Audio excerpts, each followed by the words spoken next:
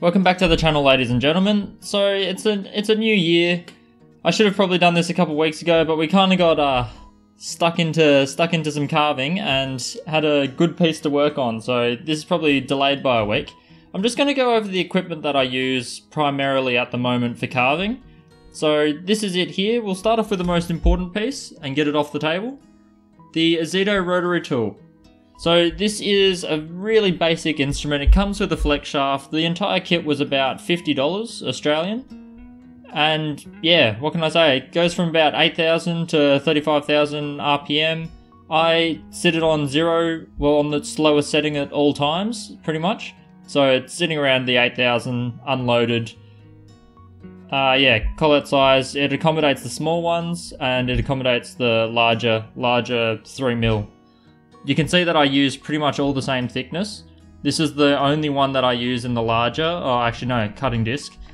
But all the Novas and everything are the smaller version, so most rotary tools should be able to accommodate that in Dremels, so don't worry about it too much. Just as long as you've got a flex shaft, it makes it a lot easier. Some people go ahead and mount their rotary tool, but I'm not a huge fan of that. I like the dexterity of using this like it's a pen, and you can get a lot more carving and artistic work done that way. So that's the rotary tool. As far as bits go, I used to, in my last video for my equipment, I used to use diamond coated tips for a lot of my cutting. Now I'm using diamond sintered tips, well, burrs. And these here are a kit of just really hard and fast cutting ones. They're about an 80 grit for the whole set, just a few different shapes. I use that when I'm doing something where I've got like a whole heap of something to remove and I don't really care about chipping or anything like that. Those will burn through it in seconds. This is the kit that I recommend for most if you don't want to use the diamond coated bits and you want to go to sintered. So this has the full range of grits. So it starts at about 80 and ends up at about 350, 400. So that's a pretty good span. It's got everything in between, and yeah, they cut incredibly fast. These are incredibly nice to get a bit of a finish before going to the polishing stages. The polishing stages, I use these bad boys just here. So these are actually quite old now. So Nova tips, made by Diamond Pacific in the US. They're a little hard to get around the world without forking out a lot of money. Same with the sintered.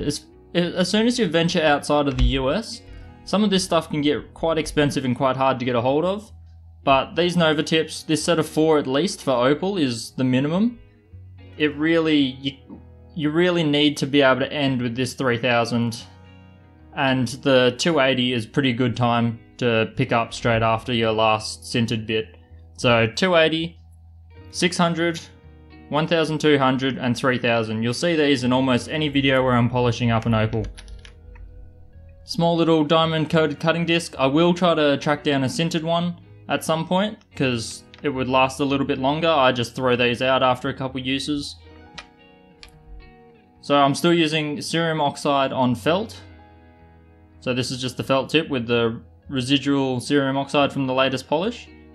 It's a good all-rounder. For boulder opal it gets a little bit tricky. Cerium oxide's probably not the best, but in general cerium oxide for most opals that I've played with is definitely the way to go. I'd stay away from it for Ethiopian opal as well, because it will actually, yeah, it'll absorb it into its structure, which is not great.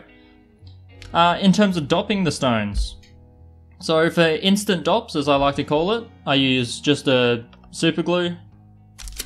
All my dop sticks are pretty much chopsticks of various lengths and sizes. There's a whole heap of them sitting over here. I've got round chopsticks, I've got, I don't know, oblong ones. I use the square ends. Chopsticks are really a great way to go. Otherwise, I sometimes use pencils. So basically anything wooden. Sometimes I'll use a screw if I really need a stone to be dopped. Like a tiny stone, I'll use a smaller screw, tiny screw, glue it on there, and then screw it into a larger piece of wood. So that'll help give you a bigger handle. In general, I will dop with this 5-minute epoxy, araldite, 2-part. Mix it up, dop a whole heap of stones, let them set. That takes about a day to set, or at least to a point where it won't just drop off without a lot of effort. The super glue on the other hand is instant. but if it gets left in water too long, it will come off. And getting them off the dop is just basically soaking them in water, so you can understand why the super glue is only like a short-term hold, because it will weaken over time. So that's that. I also like to have this small little scale. It's not the most accurate thing ever. I do calibrate it every now and then with the calibration weight, but all in all it goes okay. Small, fine, permanent texture comes in handy a lot.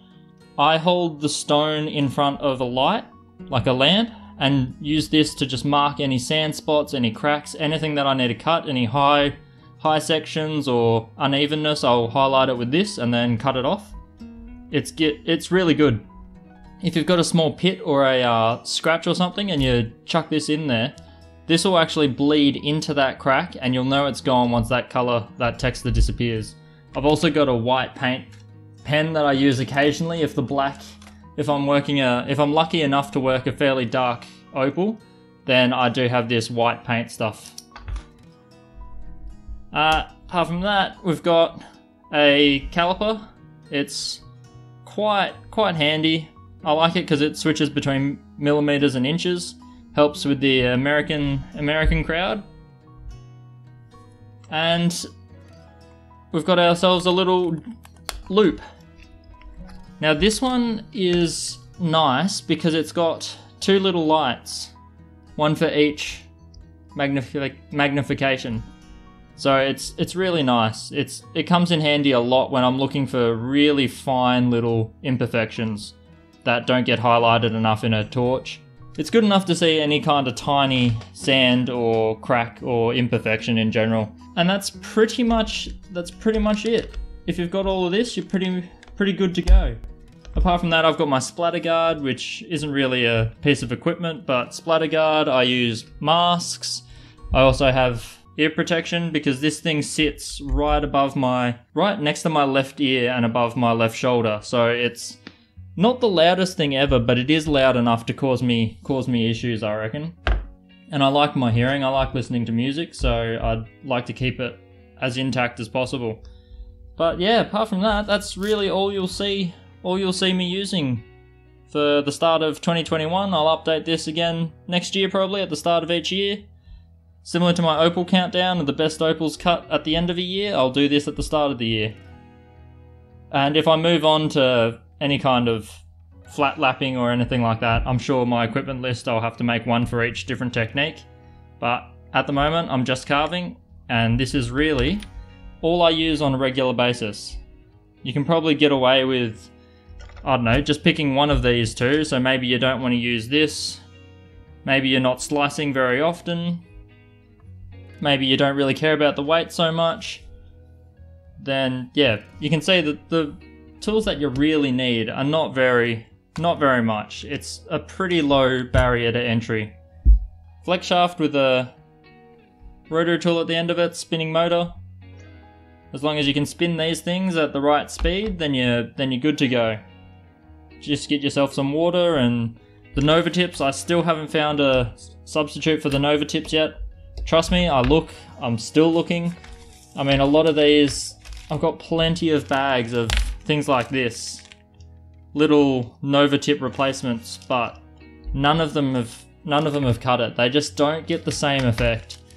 It's really this one in particular, this 280 grit Nova, the black one, which you can see is a bit weird shaped because I've used it so much.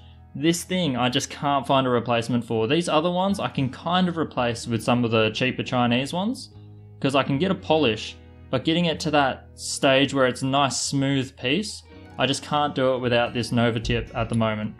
So yeah, they really are unbeatable. At this current stage, I just can't find anything better. But yeah, that's my equipment. If you need any help in kind of sourcing this, I do have the Facebook group. People are giving me a lot of links to sites that suit them. So I've got good websites for finding Nova tips in Europe, in Australia, in the UK, all over the place. So we're trying to get a nice document going. So feel free to swing by there. We've got people from all around the world. They can help you find some stuff. And yeah, then there's the channel to learn how to use some of the stuff. So stick around, we'll jump into some more carving, and hopefully we have a good year.